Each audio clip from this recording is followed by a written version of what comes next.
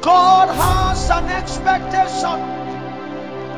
God has a plan to see his expectation met. But the generation must come in alignment. And we say yes to Jesus. Ibarasia tabo mekababa kamande kaidatos. We withhold nothing, Jesus. You want a generation, we offer you one. Let the waitings come to an end. But to mature into him. You see, I think I've said it here. I heard Apostle message, but he said it to me personally that week of Apostle Wale's wedding. No, I preached for Apostle Wale after his wedding. When you are fighting principalities, powers, the Bible calls it wrestling. Somebody say wrestling. How many of you have watched wrestling before? Let's create a scenario. Who are the guys wrestling now? Okay, Roman Reigns. Who else? Brock Lesnar. Brock Lesnar is not beastly big guy. If you slap Brock Lesnar, because he's wrestling, he will beat you back. So in wrestling, apt does not mean defeat. Are you with me? Okay, just go on YouTube and type WWE. Watch one. I license you to watch one this night. You will see that the two people fighting, they used to blow themselves. If you blow the enemy on behalf of a family, the enemy will blow you for a family. It does not mean you are losing. That your body is freezing and you can't shout Jesus. That person that wrote this message is the one that still wrote it. It means that after freezing, you see engaged, what do they call it? Defrost mode. You still came back. You will not die. Such is the way of those who contend. No, they are just discouragements to stop fighting. If what you were doing was not affecting the enemy, you'll be sleeping well. It means you are just wasting your hours praying for your family. There will be no redemption. It's because you are touching the enemy and the enemy knows, it looks as if this boy is the one that will fulfill the omen that one day I will lose touch in this family. Let me freeze him. So when you blew him, you were praying in tongues. You know how they used to do in Nigerian film.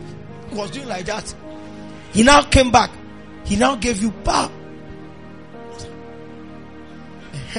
After a while, you find yourself. When you come out of that experience, don't go to bed. For once, that means that you are now in the ring. Because when Roman Reigns is coming in, he can be doing this. His air is beating. It means now the enemy has blown one. It means you are in a place where you can do good business. You don't go to bed immediately. You now press. You knock some few blows. After a while, you see that the enemy will not come again. Your sister will now marry.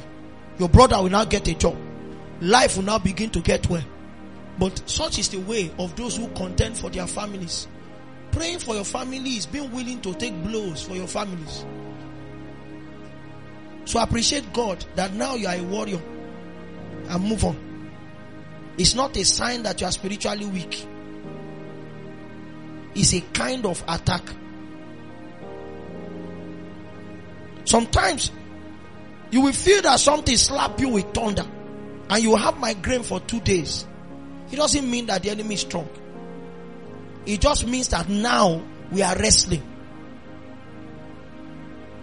Even though your head is aching you will make sure that you still throw a few blows. That's the only way to win. So I encourage you. This is every one of us passed through here. So keep doing it. Keep doing it.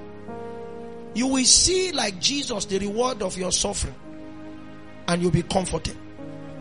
You will see the people you have been praying for lose the bounds of the oppressor. And you will say, it was good that I was paralyzed. I shared with you that during the Obumasho 200 hours, I became full right side paralyzed. What first entered my heart was, hey. I now dragged, if you have been to my house before, from that dining table, I now dragged to the door, because that's where I kept my mantle. My son has inherited that mantle now. I think it's the mantle I've used to pray most. It's a muffler, but he has prayer power. So that his own childhood would not be like my own. I've now given it to him. So he handles it. I now use teeth on this one hand to tie it on my right leg. I could not pray out because my lips had bent. Half of my face was dead. And I was praying in my heart. By my timing, it took 2 hours 45 minutes before life came to the tip of my fingers, and I stayed till I finished praying. When I came back, the first thing I did was laugh because it was a scare. Say, ah! So I don't know if you walk like that. I beg. So I went back to my table and continued my sermon notes. When I called Papa the following morning, he said, yes. Now you are touching the principalities of your city. Those of us who came for that meeting knew the transformation that has happened to our city. And we can see what is about to come because of such events. I'll share with you one night, around 11:45, Woli just called me and said, Reverend, one ball leyo. Talumbo. All of a sudden I saw a cloud, dark, float into the room. So I engaged it. And I survived.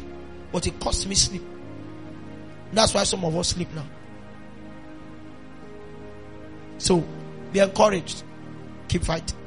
Can we say that to the person? Be encouraged. Keep fighting. That's the only way to win. If you run away and there's nobody in this generation to take your place, it means the affliction will enter the next generation. God has an expectation.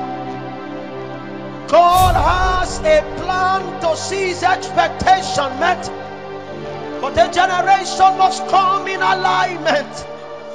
And we say yes to Jesus. Ibarasia tabo mekababa kamande kaidatos. We withhold nothing, Jesus. You want a generation, we offer you one. Let the waitings come to an end.